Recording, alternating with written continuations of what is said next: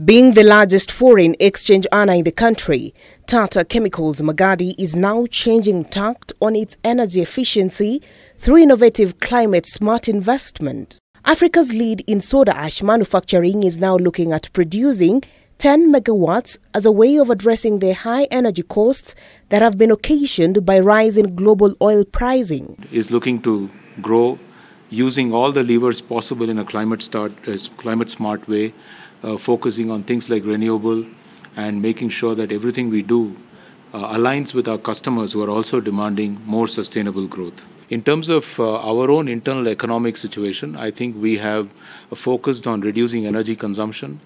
We have actually reduced our HFO consumption, I think, by a factor of, we are today less than 20% of what we used to consume HFO, if you ask me 5 years ago when we went through a very difficult period.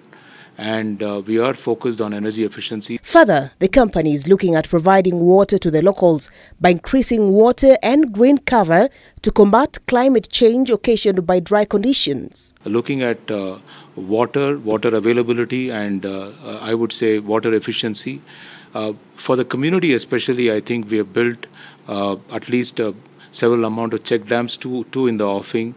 Also renewed all the pipelines and drinking water availability so that the company, while it is improving its operation, it also improves the access to water to communities. Through the community collaborative efforts, the company has initiated plans to plant trees upstream and water catchment areas to address a long-standing issue of siltation. Bentura Komboka, Evening Edition.